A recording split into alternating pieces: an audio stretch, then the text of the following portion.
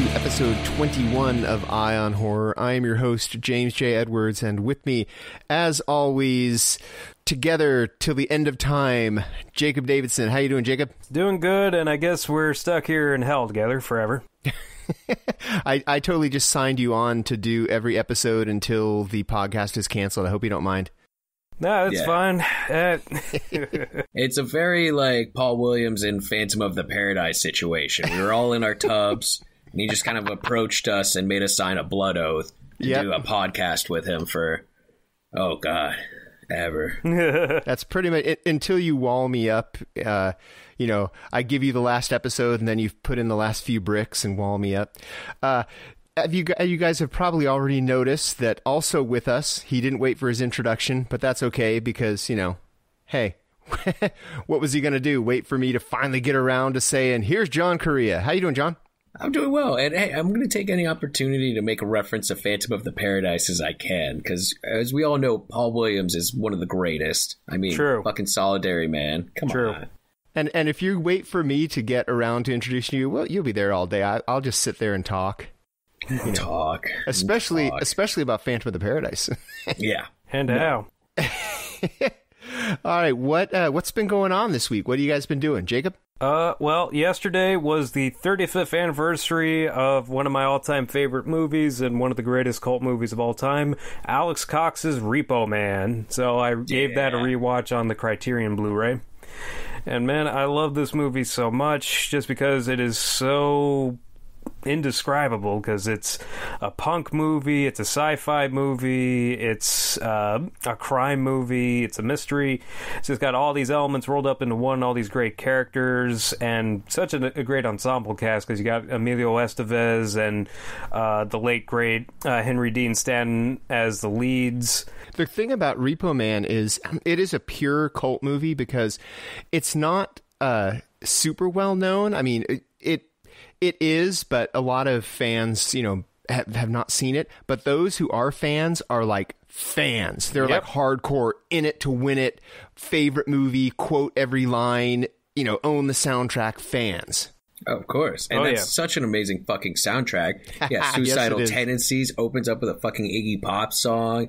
TV Party Tonight. Come on. It's just quick. And then there's some like Mexican music in it too, mariachi music and stuff. Like it's such a great. And that's a great thing about the movie too, is that the soundtrack saved the movie, because I was reading the booklet from the Criterion release, and it was saying, you know, how when it came out, it was pulled from theaters after 1 week, but the soundtrack was so popular they put it back into theaters. It's that synergy of the 80s that you know, Saturday Night Fever syndrome. Sadly, that didn't work for Streets of Fire. Streets of Fire, it went to theaters. The soundtrack maybe did a little bit of a splash, and then like everyone forgot about it. Despite having that one song played on MTV once an hour. Going nowhere fast? No, it was the Tonight's What It I Means Can to Be Dream Young. About You. Really? That was the one? Dude, that was a total MTV hit, yeah. Okay, I would have figured it would have been one of the Fire Inc. ones, but no, it wasn't. It was one of the soul ones. I also would have thought the Stevie Nicks written song would have really taken off too, but I guess Stevie Nicks can't save everything. What about you, Korea? What have you been doing? Well, it was finale week on the show I've been working on. I've been working on a hip hop reality competition show. That'll be coming out later this year, but we did the finale, so it's been a fucking busy week. I finally slept last night, and I feel so much better. 8 hours of sleep, man. People should do that regularly. But they really should, including me. Yeah, no, this 3-4 hours sleep night thing is killing me. But no, it's been a busy week. I was able to sneak in a couple of viewings. I recently got Freaks, Todd Browning's Freaks on Vudu, because for some fucking reason they will not release it on Blu-ray. It's out on DVD, but yeah, there's been no news. Hopefully someday Criterion releases it, because that film really needs a good transfer. Like, The HD source used for the Voodoo is pretty good, but it still needs some cleaning up, and the audio needs some tuning. That's what I was going to ask, if it's HDX and how it looks, because when that was made, just not just the amount of time between now and then, but the equipment from back then, I was wondering how it looked. And yeah, it looked pretty good. It's more the audio that there was some issues with, just like very blown out in certain points, but. God, that's such a beautiful film. Like, most people only remember the last few minutes when the freaks get their revenge. Rightfully so, might I add. Rightfully so, get their revenge. But like most of the film is just a day in the life and showing them interacting, and it and just really shows the human, because they are human. They're fucking people. They just have they're just a little different from us, but they're not. At the end of the day, they still love, they still play, they still work.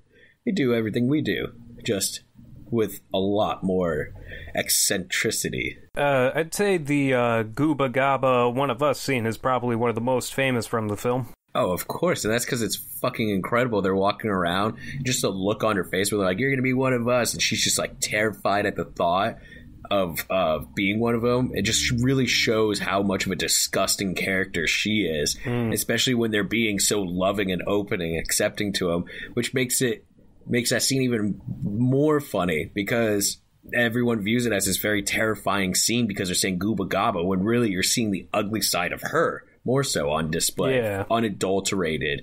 So, and the fact that Todd Browning used real freaks, real circus freaks, which, it may not be that shocking today, what audiences today are used to, but if you think about the 1930s audiences, they were like, oh, that guy has no arms and legs. Yeah, and that dude can roll cigarettes. He can roll his own and light his own cigarettes. That dude's incredible, and he's got 5 kids. Crawling through the mud with a knife in his mouth. What's he gonna do? Yeah, seriously, what the fuck was that? That scene was terrifying, because they are all coming out. They're all crawling through the mud with knives and guns and stuff, and then all of a sudden there's this one dude with no limbs at all, knife in his mouth, just struggling to go through the mud, and it's like, man, I love your enthusiasm, love your effort, but what the fuck are you gonna do?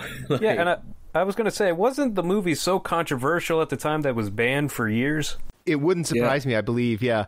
Yeah, it was banned for a while. It was shocking for its time. But then again, so was Reefer Madness. And Frankenstein and Dracula. Cool. Well, I saw a movie that I absolutely loved every second of, Greta. Do you guys, either you can see Greta? I haven't seen Greta, but I did see the trailer when I saw Happy Death Day to You. That's what actually made me, somehow Greta flew under my radar. Maybe it's because the name is just so nondescript.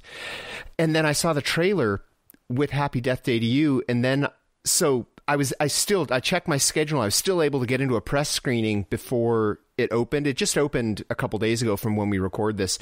But yeah, the trailer, everything that happens in the trailer is pretty much happens in the first 15 minutes of the movie. So the trailer doesn't give too much away.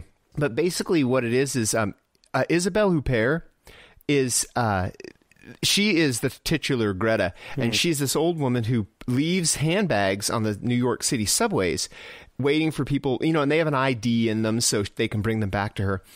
And when they bring them back to her, she just turns into crazy stalker lady. And Chloe Grace Moretz is her mark. She's the one who finds the bag on the subway, and Micah Monroe from It Follows plays her roommate, who is like, no, don't bring it back to her. Let's just keep the money in it and let's go out partying. But Chloe Grace Moretz says she's the good girl. She's in New York, but she's a transplant from Boston, so she's like, no, the right thing to do is to bring it back. So, and it ends up being a bad decision, obviously, but it is just such a. Critics are divided on this one. They're either loving it or they're hating it, and I kind of think that a lot of people don't get it, and maybe I don't get it, but it seems to me like it's directed by Neil Jordan, who did The Crying Game and Interview with a Vampire. I was wondering that because you mentioned his name a few times. I couldn't pinpoint the name to it, but yeah. He's the Crying Game guy. He won an Oscar for, I think, best screenplay, I think.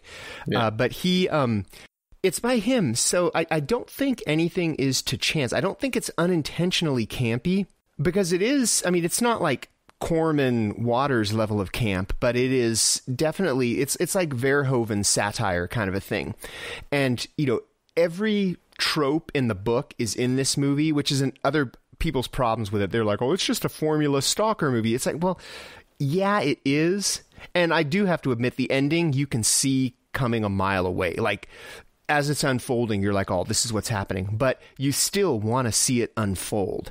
It is, I just had so much fun. It's just this trashy, pulpy melodrama stalker movie. And Isabelle Huppert is having the time of her life playing this almost like Fatal Attraction-esque stalker woman. Oh, it's great.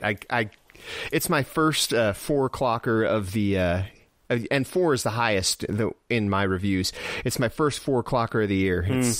It was awesome. I loved every second of it. And that doesn't surprise me because Neil Jordan, his movies always had like that borderline campy, very kind of what would be described as a very delicious like role, which is why like I think Jeremy Irons did work so well with him on The Borgias was because it was just like mopping every scene, just being like overly like, muah. So it just makes sense that he would make like a campy stalker film. That would be a lot of fun. I think he was just checking stuff off his bucket list. He's like, oh, what movie should I make next? Campy horror movie. Check. And I was going to say, it'd be interesting coming out this year because I think it's been getting some comparisons to that movie coming up with Octavia Spencer, Ma. Okay. Because both have kind of older women as creepy stalker horror villains. So it'll be interesting to see how those do against each other. Wouldn't it be great if Isabelle Huppert and Octavia Spencer were up against each other at the Oscars? Oh, right. God. For Greta and Ma. Yeah. Greta versus Ma. I think this year taught us that that last year's Oscars with Get Out and The Shape of Water was an anomaly and not... I mean, Toni Collette, the best performance of the year by a woman, didn't even get nominated. Yeesh. So. But they did give a shout out to James Cameron, though. Oh, yes. So Yep. they at least did one thing right. Not just that. It made my heart grow 3 sizes to see they used a scene from Return of the Living Dead in the memoriam. I jumped up when I saw that. Oh, it was beautiful. That was fun. Outside of that, they fucked up major in a bunch of different ways. But what else is new? It's the Academies. It's just remember, this is the same award system that gave Dr. Dolittle how many fucking awards? Like 12? Or nominations. See, they didn't win, but they were nominated like 12 times due to being wine and dined by Fox. Yeah, and they snubbed Dick Miller and Julie Adams in the memoriam. Well, I don't know how they work those, if it goes from ceremony to ceremony or if it's calendar year, but I think both of them died in 2019. They so did. maybe next year. But they did snub Arlie Ermy, though. Oh, yeah. That one's bad. Yeah. Because when you think of an Army drill sergeant, who comes to mind? That man. Yeah. Yeah, Arlie Ermy. So, yeah, that one is pretty egregious. But, hey, they always snub someone. Yeah. I mean, he was in fucking Saving Silverman, one of the few movies Neil Diamond was in. How the fuck can you snub him? What else has been going on? I'll tell you one thing that I did, which you guys might have seen if you like our Facebook page. You might have seen I posted up a poll as to whether or not I should take advantage of the low $9.99 price of Anna and the Apocalypse, and there was only one vote against. So I followed the instructions, and actually one of the votes one was Korea, because it was his favorite movie of last year. And the other was Kelly McNeely, who you might remember from a few episodes back that we talked. And those two, I mean, I was going to follow the results of the poll anyway, but those two really stood up and were like, I'll buy this. So I bought it, watched it. Yeah, and you loved it, didn't you? Didn't you? I won't say I didn't love it as much as you did, but I will say the best way to describe it is how you put it: High School Musical meets Shaun of the Dead, because that is exactly what you get. I think I like the High School Musical parts a little more than the Shaun of the Dead, but that might just be me because I have such hardcore zombie fatigue right now. I'm so over zombies, which if it wasn't for you guys recommending this, I probably would have completely skipped out on this one because it's zombies. I'm like, nah. But the songs aren't quite as catchy as I would like to have them be, but it is fun because the songs are spaced far enough apart where you almost forget that you're watching a musical. Like all of a sudden, she'll break into song walking down the hallways with the lockers. You're like, oh yeah, it's a musical. And then you'll forget. And then all of a sudden the cafeteria song breaks out. You're like, oh yeah, it's a musical. And I think my favorite songs are the ones, there's a couple of them that are done by the main bad guy, who I won't give away who he is just yet. But I think he has the best songs. His songs reminded me of some of the later songs from Shock Treatment. Yeah.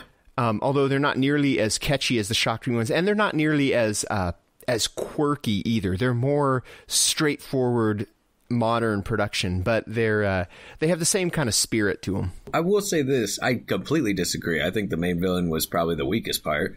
I did like his songs, though. Also, I highly disagree because just you wait. James, you just saw the movie the other day. You're gonna be walking down the street and you'll just start humming Hollywood Ending or Brand New Day or something, and then next thing you know, you're gonna be like me and obsessively listening to the soundtrack for like a month or two. What was the Santa song that the girl in the blue dress sang? Like the one that was actually part of the talent show? Yeah, no, she one of the girls. It's a Christmas movie too. Yeah, it is a Christmas movie. It's a High School Musical zombie Christmas movie, and she sings a song where it's basically her being super sexual towards Santa, being like, "Come down my chimney and unload your sack." You know?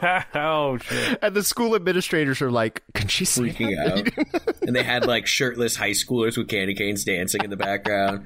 Oh no, it's great, and that's the thing, is that like it is a High School Musical, but a lot of the musical numbers, especially if you watch the background dancers, because they're not all of them are great. Like some of them were fucking up pretty bad, which is great, but it really comes off like it was them trying to do High School Musical. Like these actual high school kids are trying to do their own thing, even though it's in their minds and all that. And it kind of gives like a more heart to it, especially since like in the beginning they're being super extra about like like typical things like, oh, my dad doesn't believe in what I want to do and I can't wait to get away with him. Oh, I have a crush on my best friend. And then once the zombie apocalypse happens, none of that matters. And they go from being stuck in their being snarky minds to like one of the characters, they cracked a joke right before they died, and then and they were joking with them, so it made the main character have to step up and like really realize what the situation she's in, and it was just surprisingly really good character development in this cheesy, fun, again, High School Musical that just happened to have zombies. And there's only one song where they sing about zombies. The zombies almost do feel like an afterthought. It is more about it's more about the high school kids and how they're, I mean, it didn't necessarily have to be zombies. It could have been like a nuclear holocaust, or, you know, it could have been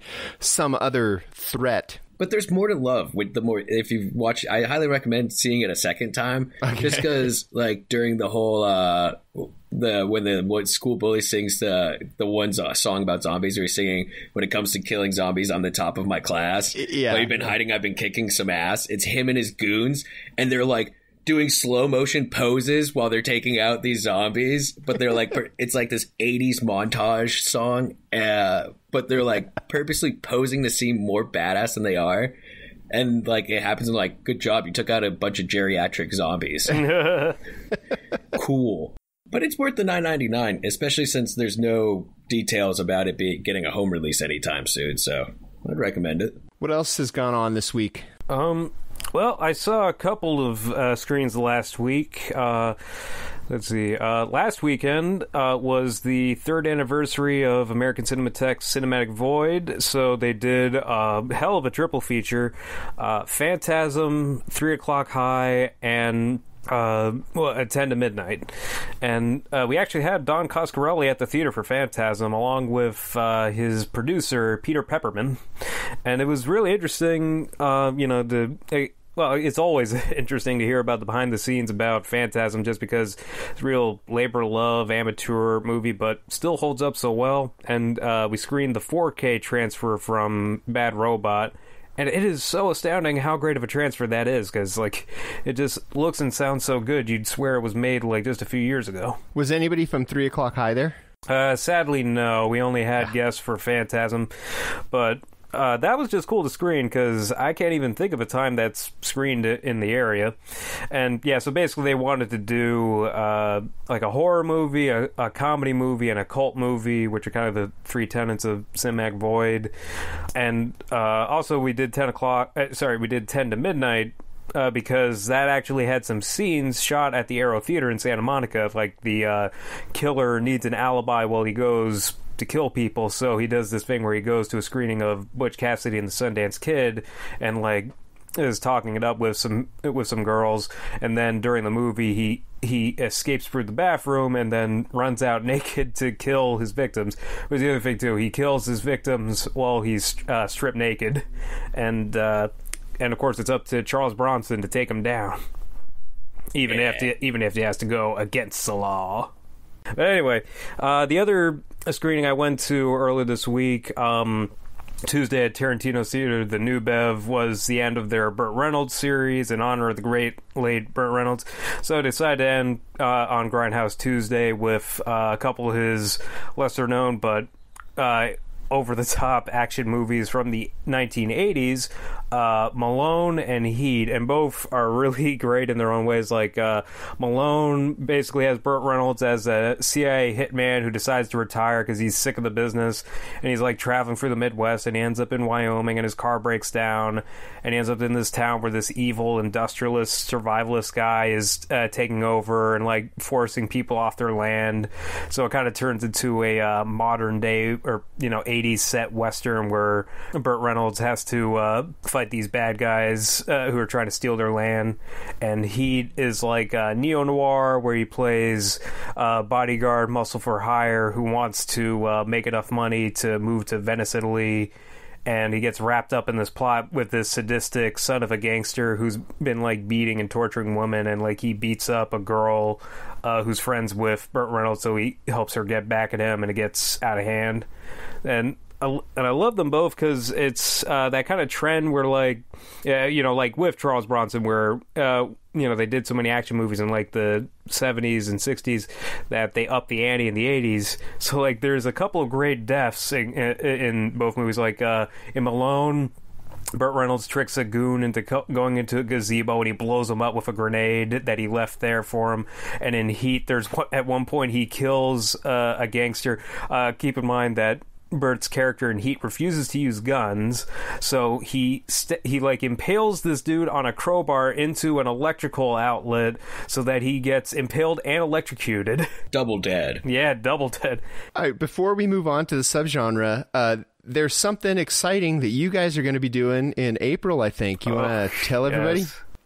Yeah, we're going to Fire Festival Part 2. Electric Boogaloo. A.K.A. Eric Andre's birthday party. Yeah.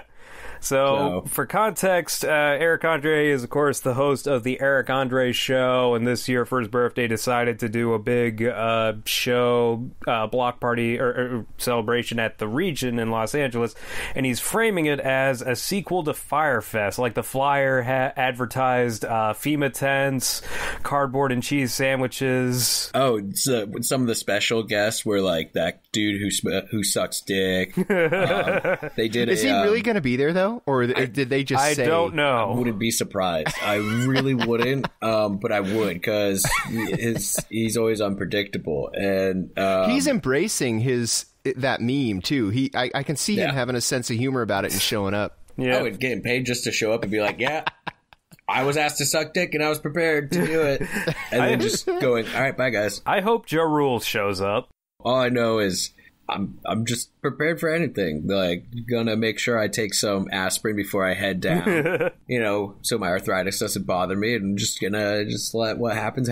You guys need to Facebook Live it.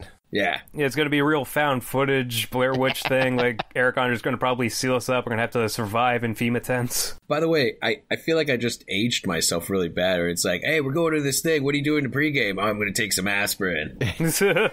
You know, it's like, fuck, we're getting old.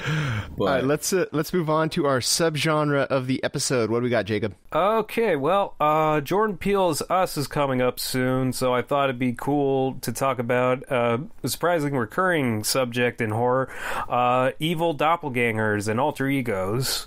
You know, like, it just, as Jordan Peele was saying, you know, like, with his movie, he considers sometimes we're our own worst enemies, and that does ring true quite a bit. So, like, right off the bat, wanted to talk about one of my personal favorites, Dr. Jekyll and Mr. Hyde, the Robert Louis Stevenson classic, which has gotten so many adaptations and parodies over the years. Although, I had to say, a personal favorite adaptation would have to be the 1930s version, with Frederick March, and that was pretty interesting because, you know, it's like the one where, you know, he's a Victorian gentleman, doctor, professor, and he's about to get married, and he comes up with this potion that basically lets his id run wild, but when he takes it, like, he turns into kind of like an ape man, animal man, who is just such an asshole. Like he is so evil. Like he does everything as petty as tripping a waiter at a restaurant to, like, beating a dude to death with his cane. One of the biggest bummers of Universal pulling the plug on the Dark Universe is that we're not going to get their Dr. Jekyll and Mr. Hyde, which was from The Mummy. Dr. Jekyll was in it. It was Russell Crowe. And he, to me, was the high point of the movie. And we're not going to get to see his... a whole movie. I would love to see that whole movie. I mean, we already saw that back when Russell Crowe was on the sauce and would just get drunk and fight his directors and fans. You know, South Park made a song about it. So fighting round the world, fighting round the world. Yeah. So, and that would have been sad, but I mean, isn't that like the biggest fears? Is seeing that side, like that other side of us come out? Like when we have those moments of anger and like being consumed by it. It's why it's such a big popular running theme, not only in horror films, but you see it go into comic books with the Hulk and stuff. Even just seeing that something else with our face, not to bash on twins, we're not saying that at all, but like the horror aspect of the unknown, or seeing us give into something that we have no control over, kind of like George in the 2018 film Rampage, you know, really becoming something else and something more dangerous, like that other aspect of us. Nice slip in of Rampage. Rampage is, of course, available out on DVD, Blu-ray, Ultra 4K. Give us money, Warner Brothers. Have either of you guys seen Enemy? No. The Denis Villeneuve? Yes, I projected it years ago. It has my not James McAvoy, but my other man crush, Jake Gyllenhaal, pulling double duty because he plays I think it's a history teacher, but it might be English or math. I don't know. He's some kind of a teacher, and he is watching a movie one night and he sees basically a guy who looks like him. So he looks up all his other movies and keeps finding this guy who looks like him, and then he looks the guy up, and he lives in the same town, and you know, of course, nefarious things.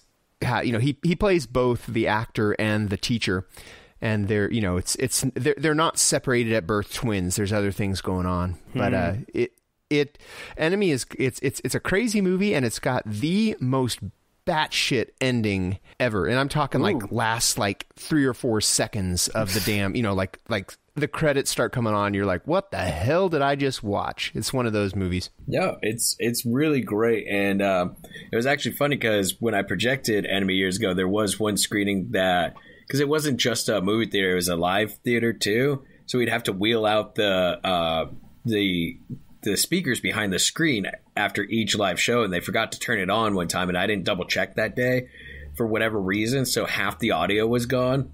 And afterwards, and this is how like creepy and nightmarish Enemy is, because half the audio was gone and there were people pretending like that's what it was supposed to be. I'm standing there trying to hand out vouchers being like, I'm sorry, I fucked up, here, have another ticket, to all 6 people who came to the screening that day. And I had people fighting me being like, oh, you don't need to, that was on purpose. I'm like, no, it wasn't. I can tell you right now it wasn't. I literally hit the switch after and the sound came back. They're like, no, I'm the projectionist who fucked it up. I know it was wrong. Like, thank you for trying to make me feel better, but you're not. You're making me very frustrated at this moment. Please stop and take this fucking voucher. I guess in terms of other doppelganger movies, one of my personal favorites is Stephen King and George Romero's The Dark Half. Yeah. Which which is very interesting because it has a very meta origin. Because remember, King used to write additional books under a pseudonym, Richard Bachman, and then it got found out, so he decided to kill his pen name. And so I guess he had the idea, like, oh, what if that pen name came to life? And so the story is also about an author who decides to kill off his pen name, but then he starts getting like these threatening calls from somebody claimed to be his pen name, and people close to him start to die. So it is pretty creepy, especially because it starts off pretty grounded, but then it gets really weird. And also this is King and Romero going off of Creepshow, so it still has that vibe. And that's very King, isn't it? King's always like, what if this was alive and evil? What if this car was alive and evil? What if my pen name was alive and evil? What if cell phones were alive and evil? You know? It actually features a pair of great performances from Timothy Hutton.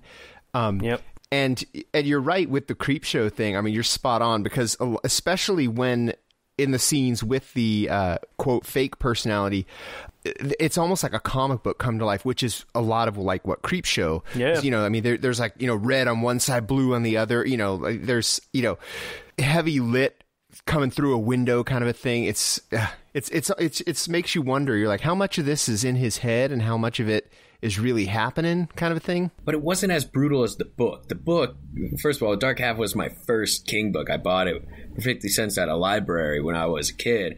And so when I found a copy of Dark Half on VHS as a kid, I was very disappointed it wasn't as graphic. You know, like they didn't have him slice off the sheriff's balls like a book or something, you know.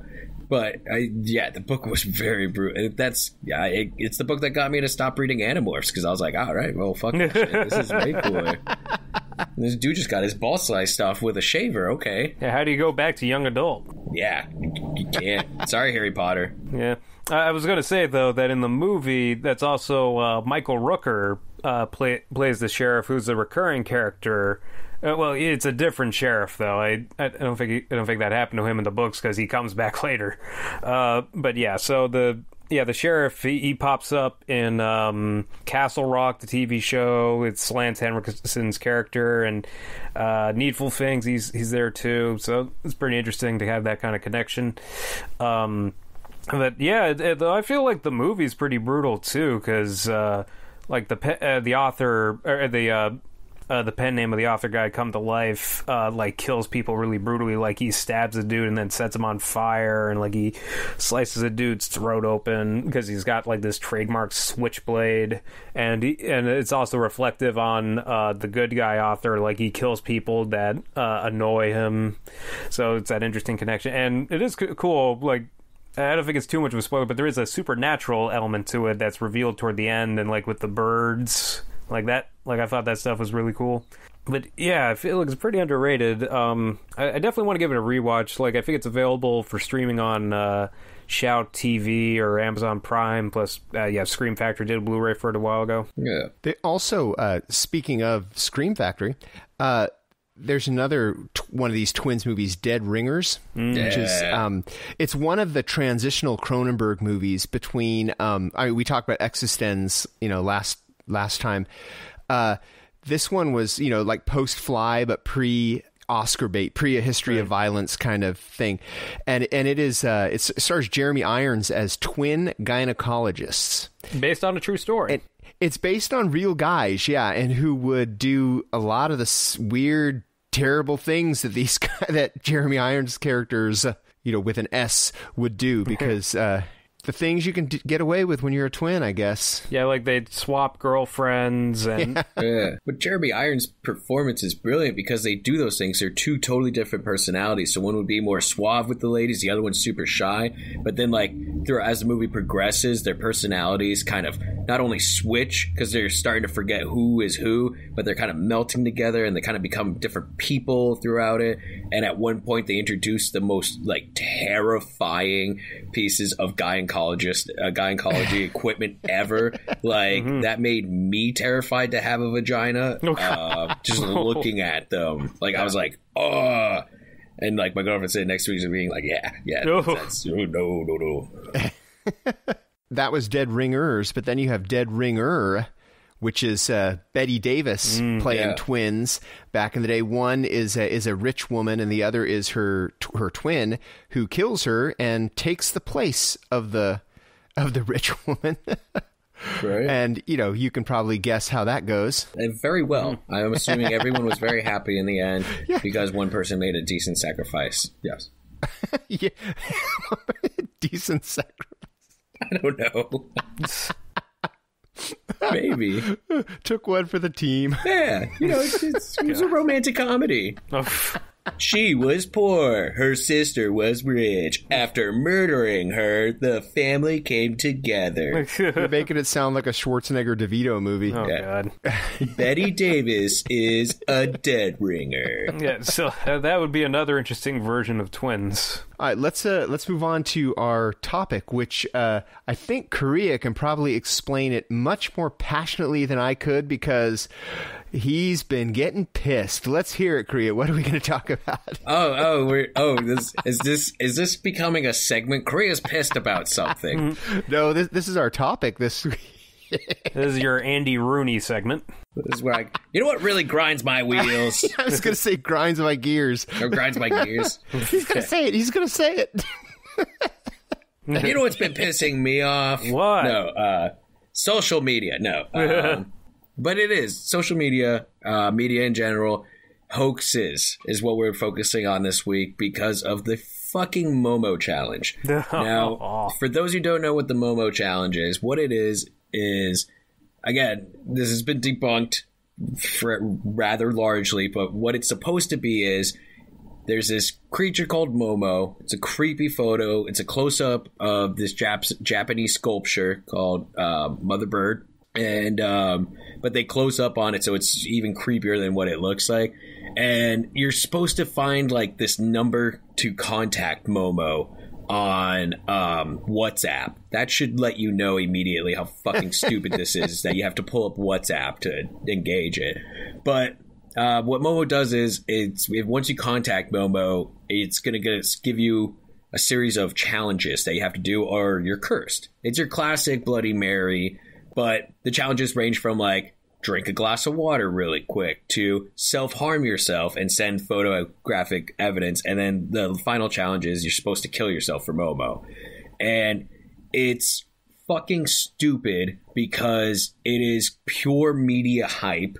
It is that's perpetuated by YouTube and influencer culture because there's all these videos of popular YouTube personalities doing the challenge, and it's fake. They're not actually doing it. And if they actually do it, none rarely actually contact this Momo creature because it doesn't exist. And what the media is doing is, and by media, I mean your moms, your aunts, fucking CNN, everybody is sharing this picture of this Momo, this really creepy photo and how it's like cropped out the rest of it and all this stuff. And they're sharing it around telling everyone that this thing is trying to get your kids to kill themselves. And it's bullshit. It's such bullshit. It's like if there was a few instances, there's no attributed deaths to it.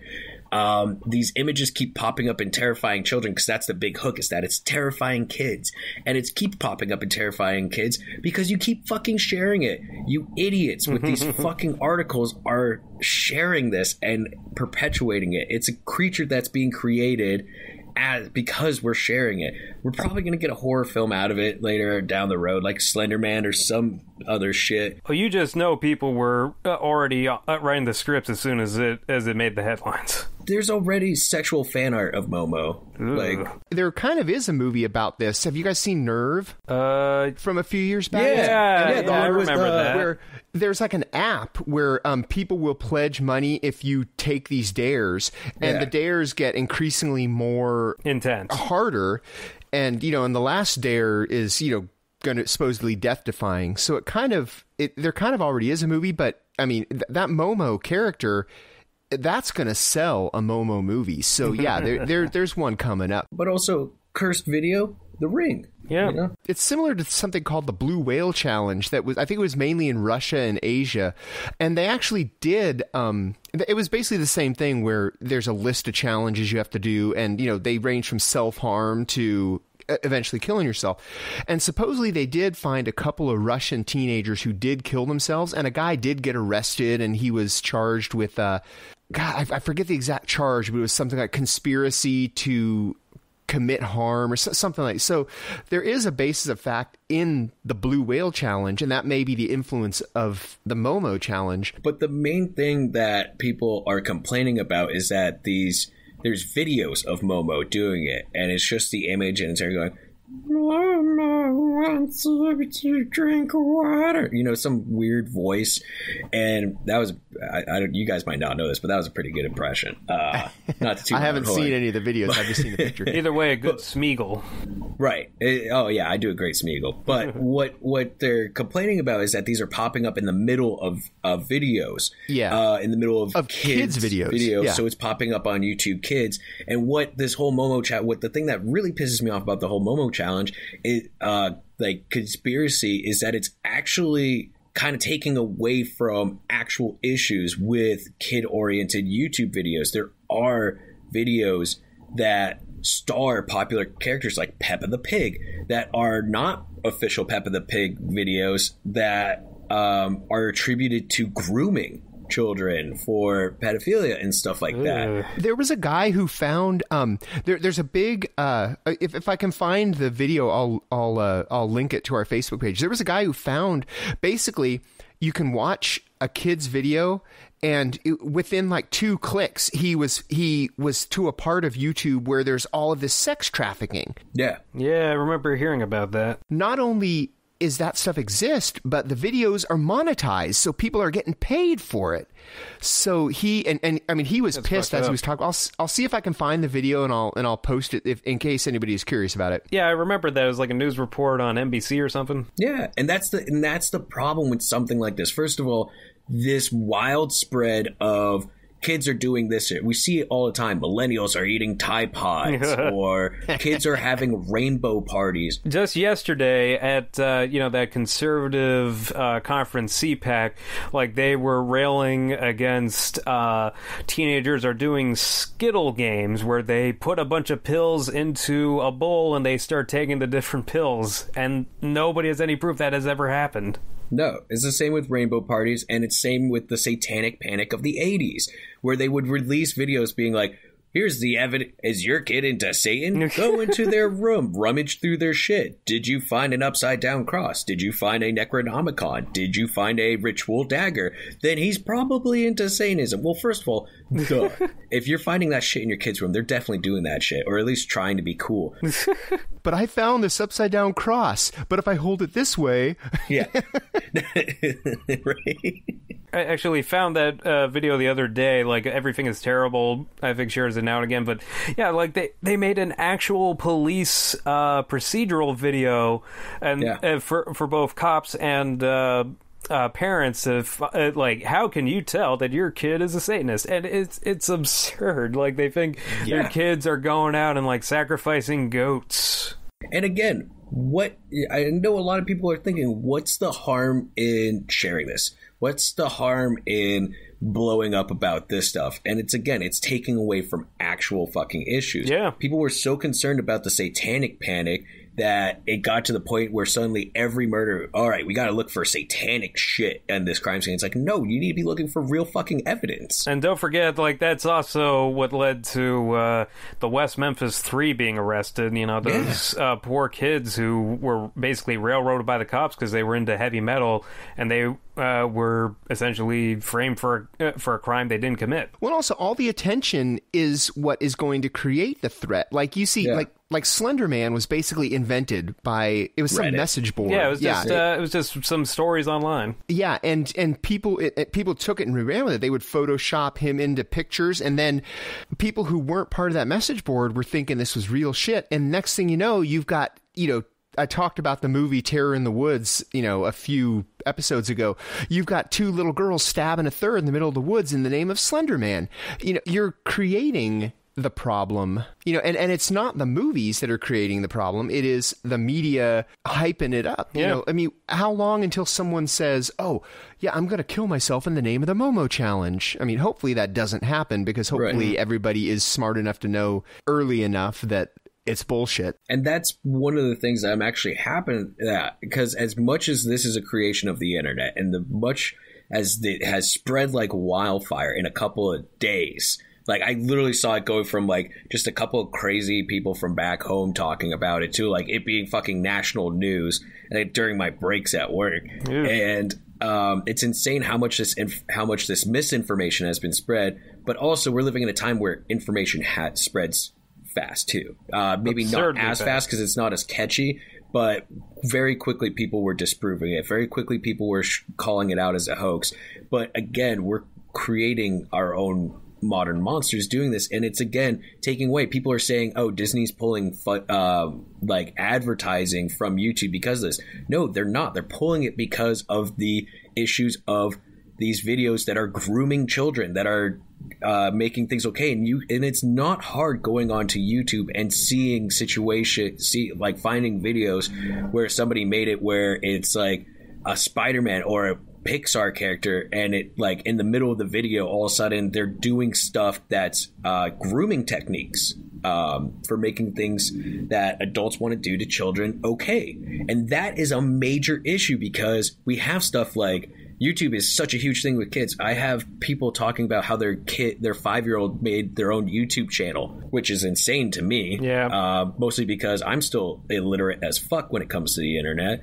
But and that's the thing, is that they have such crazy access, and people think it's okay. Oh, all right, they're just watching videos on the YouTube Kids app, but these aren't getting flagged enough. YouTube needs to do more about their algorithms and catching these things, and the only way we can do that is by focusing on actual issues. This Momo challenge is just, again, it's influencers and YouTube personalities and news outlets just jumping on a hype train to get more views, and it's very it's not good. Like, I don't know how to sum it up any better. Like you were saying, yeah, it's just recurrent of something that's happened in the past. It's a modern day urban legend that's taken away from actual societal issues. That's like that story about I think it was from the 60s. Like a girl smokes marijuana while babysitting and roasts the baby thinking it's a turkey. It's an absurd story just made to stir up fear in the public, and it's a problem that doesn't exist, that gets people upset over an absurd fake problem when we got some real issues we need to focus on. Instead of the dangers of smoking marijuana, it's the dangers of unsupervised internet use, which is what it boils down to. That's what people are saying. Well, monitor your children's internet use and they won't fall into the Momo trap. It's like, well, a little bit. I mean, like, if you have a 5-year-old watching YouTube on your cell phone, yeah, double check, make sure, check in on them, check in with what they're watching. Yeah. I believe in privacy. I don't think you should do that all the time, especially once your kid hits teenage years. You probably don't want to be looking at their history too deeply. Thinking back to my own teenage years and the discovery of certain sites. Yeah. But there is a level of where you do need to be a parent. You do, and this is again coming from 3 dudes who don't have kids. You take a little bit more of a step in responsibility on what your kids are consuming. We do it with television. We monitor what they watch when they're sitting in front of the telly, right? Why can't you do that with their online use? And it is an issue that that YouTube especially needs to address, and they're already getting slammed for it. But focusing on this Momo challenge, it's kind of like if we were saying hey guys, have you heard of this VHS tape that's cursed? If you watch it, you die within 4 days. It's the same type of story. So I want this to be the first and last time we ever bring up the fucking Momo challenge, so that we can get back to, performing our satanic rituals at our rainbow parties. Let's lighten things up a little and bring it back to movies. Do you guys remember the Charlie Charlie challenge? Yeah, I remember from 3 or 4 that. years ago. That was one. First of all, I have two one issue with the Charlie Challenge, one thing that pissed me off about it, and one thing I thought was genius. First of all, whenever you try to watch those damn Charlie videos, they would always, like, they would show something, and then it'd be, like, super close up. It's something to do with pencils and gravity making it roll. But the camera would be really close on it, and then all of a sudden it would, like, stop real quick and go, nope, I'm not doing this. Nope. It's like before anything happened. It's like you can't see what's supposed to happen. But the second thing that was kind of impressive is it was revealed that whole Charlie Challenge was all just this viral marketing campaign for that movie The Gallows. Remember The Gallows? Yeah. Which was actually a pretty bad movie. Yeah. But the Charlie Challenge, which did go viral and people kept doing it, but the videos I still to this day don't know what was supposed to happen.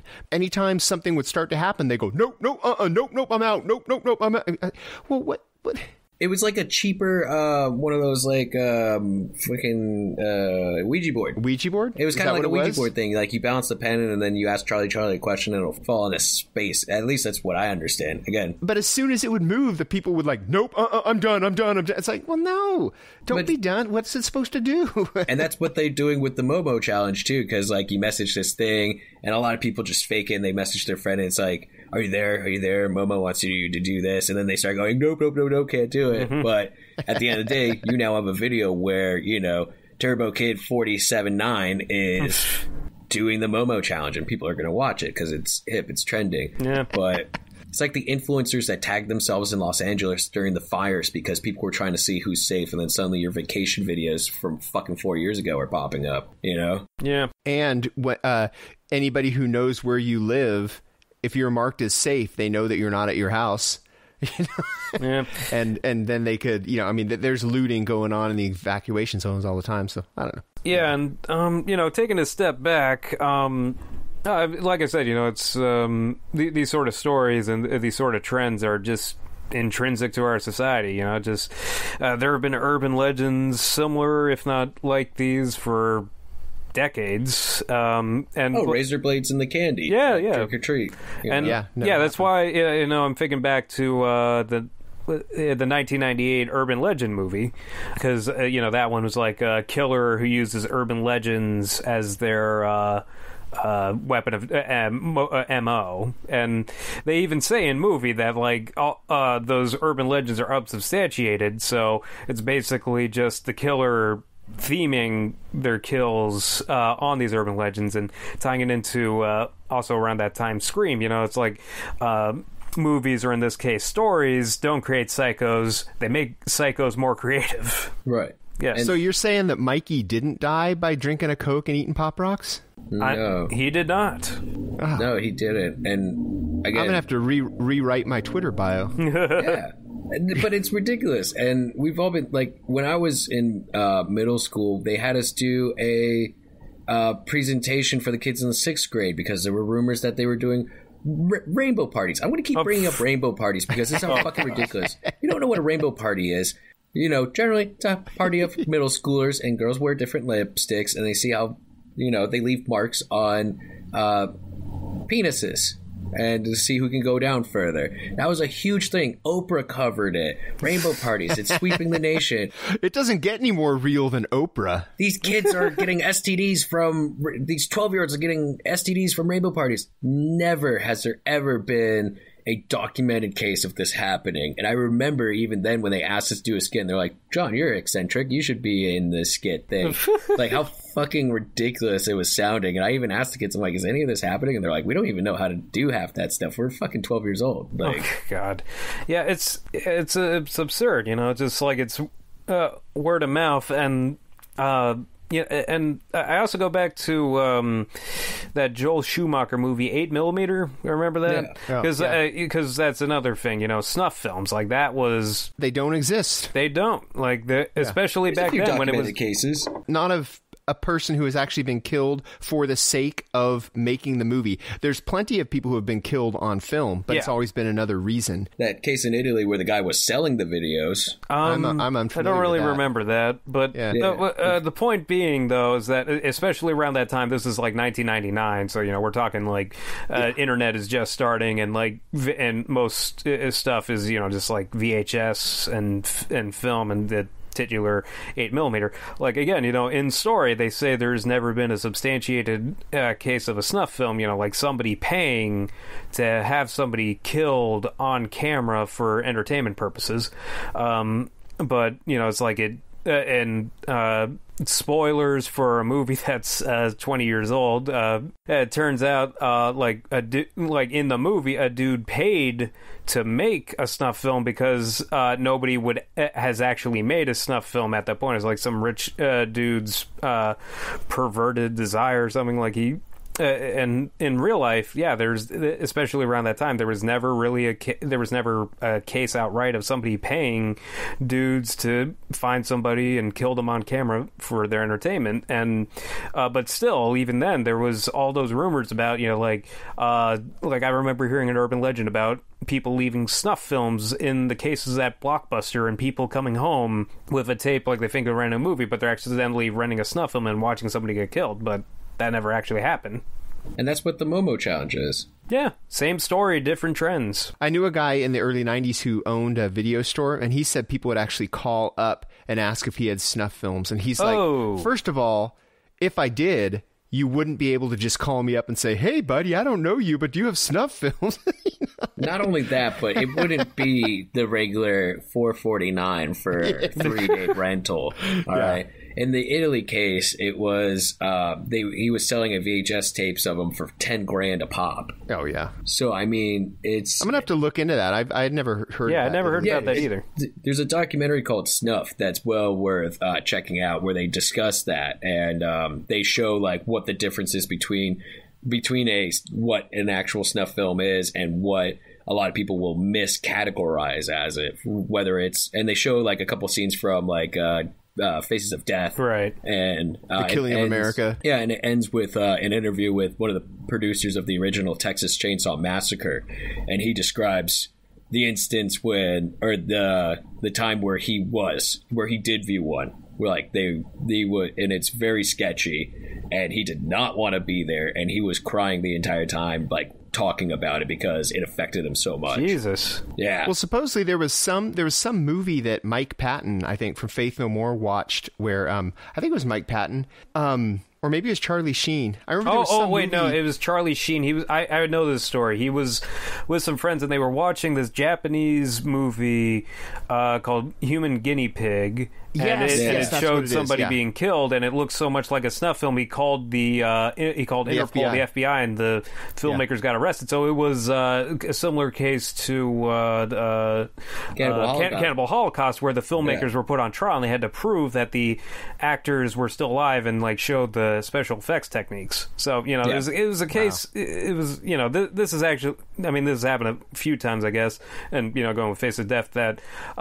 They make something that is like a snuff film, but it's, they disprove it in court that it was just a very convincing film. And, as we've discussed, these trends are universal throughout history. And, with the internet, it's all about communication. We've got the internet now, so communication is faster than ever, and these stories travel faster than ever. Fear also travels fast. You got your Monsters Are Due on Maple Street. So sadly, fortunately, the Momo challenge has been debunked, but it is distracting, as Jonathan said, from real issues affecting kids, especially in the internet age. And it's only a matter of time before something similar takes its place, because mass communication equals mass panic. Right. And that's the thing, is that we just need to be more adamant about not giving into the sensational stories. And that's the thing is, again, this is at the core of it, it's a